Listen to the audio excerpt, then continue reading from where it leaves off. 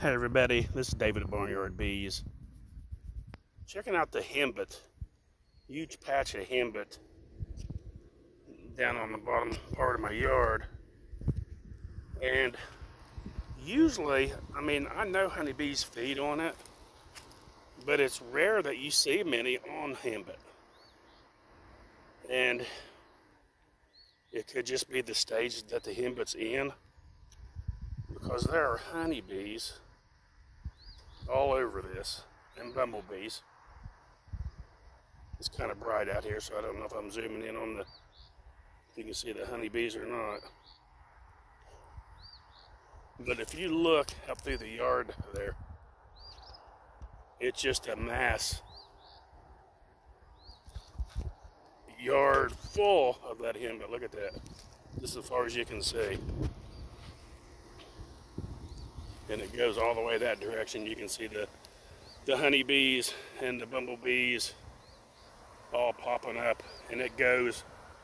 This is probably the biggest batch of henbit that I've seen, and maybe that's to attract it because it's so large. And they're just all over. I haven't mowed this yet, and I'm kind of hesitant to, because they're feeding so well on it. But I've noticed over the years trying to catch them on the henbit, but it's just rare. For some reason, it's just not what you see them on a lot.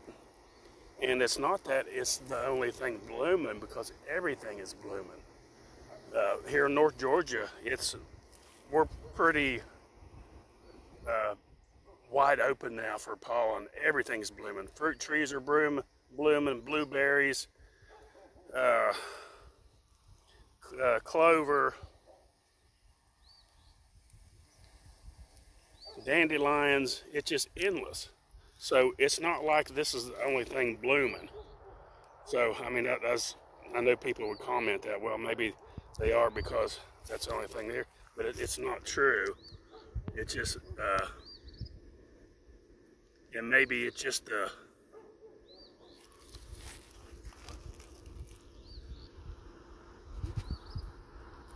it has just maybe the right pollen content. I was looking at this bee right here. I don't know if you can see it. I can't tell if I'm zooming in on her or not. But she got, almost looked like somebody marked her like a queen. I know it wasn't me. I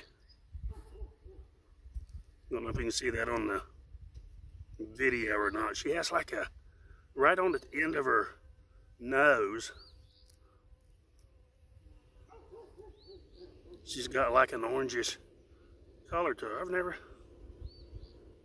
noticed that before on any of these. Something different, I guess. Anyway, just thought I'd do a little video on this because it looked so good down here. I come down here actually to check out some of my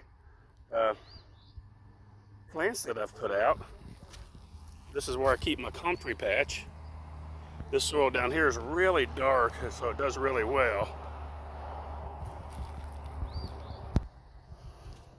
And also I've planted what they call sun chokes.